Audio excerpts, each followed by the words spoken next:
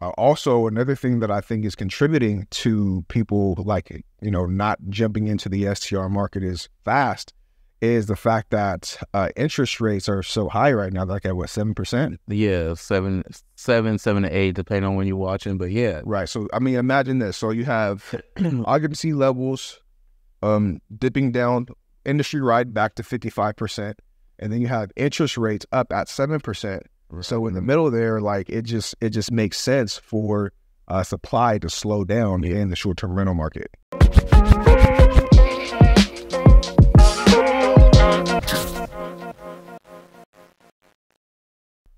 Hey, welcome to Uncommon State of Mind, where we debate different ways to leverage your next investment to create time freedom, legacy impact, and generational wealth so you can live that uncommon life. But in order to do that, you must be uncommon. My name is Joey, a.k.a. Mr. J. Mays. Hey, what's good? It's AD, also known as AD the Fly Realtor. Yep. So today, I wanted to go ahead and produce you guys with a quick update on the STR market. I was listening to STR Data Labs recently, which is, completely another podcast completely dedicated towards short-term rentals. You guys should definitely give that a listen. The main guy on there is Jamie Lane. If you know anything about STRs, if you know anything about running the business of short-term rentals, you know that name because he's great with just forecasting the market, and he loves using different data points to educate people about the short-term rental market.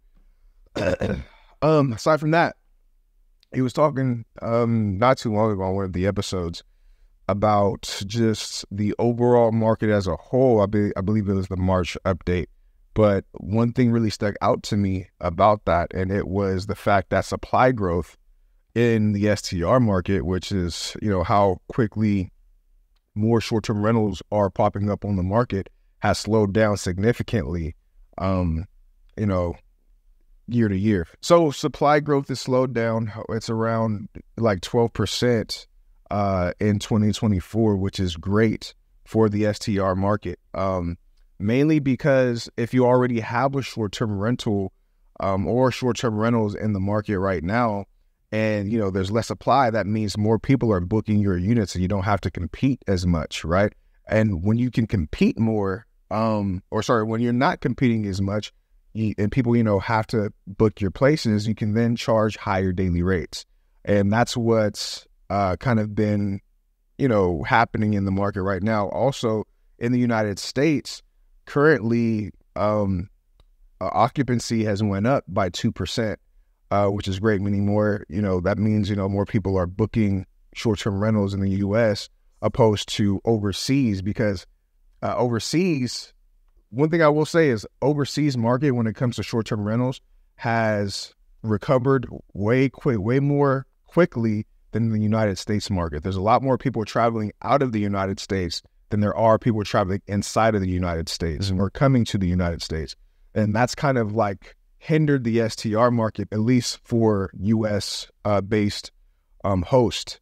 And the fact that that's kind of starting to slowly rise back up again is a huge win for short-term rental host. So are there any other indicators like that would let us know why more hosts are getting booked? Are there, for example, are there more people who maybe they're not new operators, but maybe they're already operators and they're just leaving the business altogether? There's definitely people doing that, and that circles back to what I talked about not too long ago about the actual average industry rate of occupancy being around 55%, right? So when people got in that sweet spot when occupancy levels were much higher than that, now that they've dropped back down, they've realized, in specific markets, like, oh, maybe during 2021 and 2022. These specific markets they weren't really popular destinations, or they weren't really great destinations to have an STR, but they were going to do well anyways. Right. Now that the market is, hitting that correction, now that you're starting to see the true occupancy level of this market, people are exiting.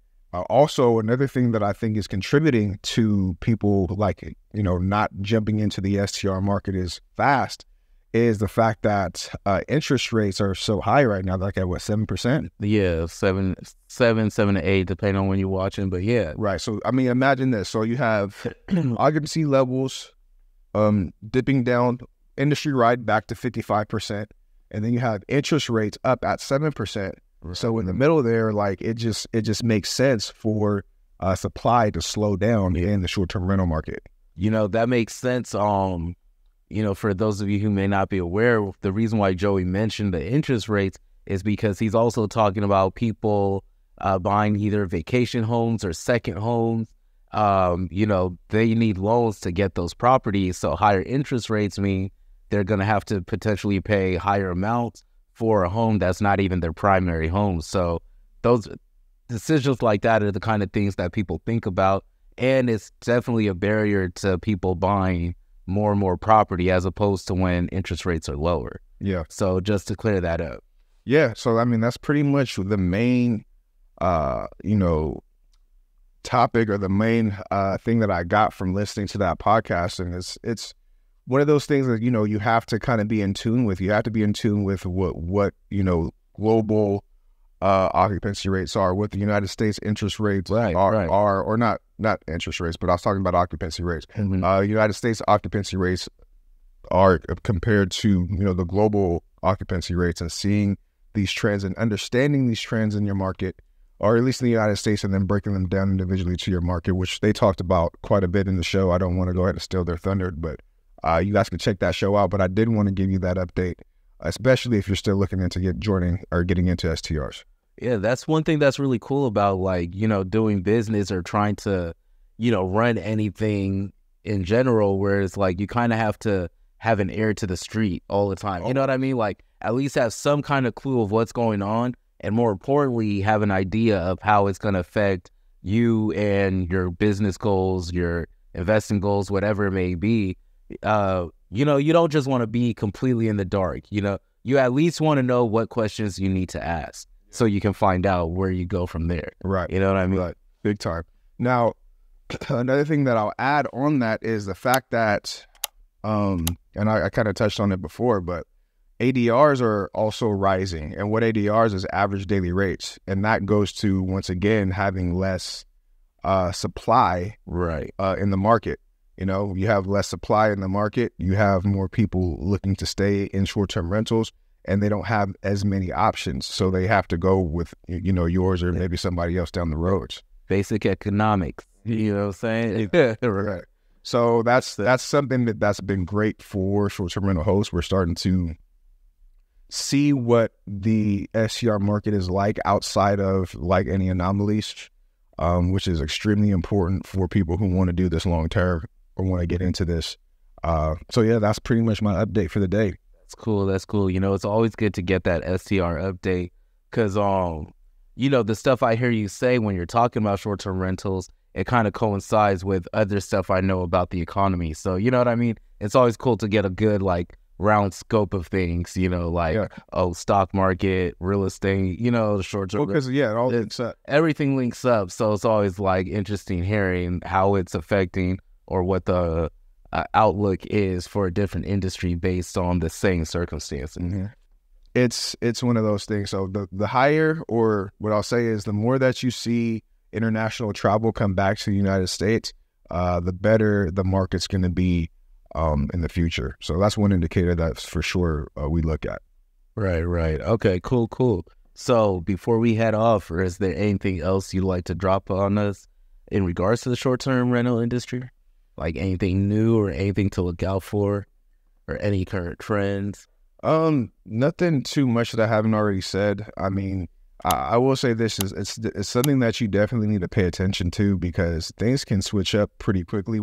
One thing that, now that I think about it, regulations, and we talked about it a little bit before, but regulations are tightening up, and it's getting harder to do arbitrage in specific areas in the U.S. So the arbitrage model in specific cities, I know LA's out, has banned it. I know Orange County just recently banned